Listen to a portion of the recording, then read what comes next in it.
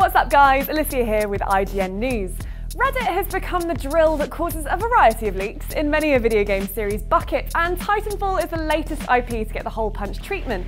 A leak was posted on the Titanfall subreddit by user I Love Google Glass, and considering what a misguided handle that is, I'd forgive you for taking this news with a fistful of salt. But it does promise that Titanfall 2 will release in October, going head-to-head with fellow EA shooter Battlefield 1. The post was deleted from Reddit but has resurfaced on NeoGAF, where it also reveals a significant new piece of gameplay information. They've added a ton of new pilot abilities, reads the post, including the addition of a grappling hook. My source said you can use it quite extensively for getting into your Titan, aiding free running, or tactical plays such as pulling enemies while they're in midair. I Love Google Glass also said that, quote, multiplayer maps are bigger and that the game's pre-order bonus would be a handgun called the Violator. Now, before your eyebrows make a rapid ascent into your hairline, what lends some credence to the post is that the left side of the alleged poster appears to match an official blurred image used on the Titanfall website that teases the upcoming trailer.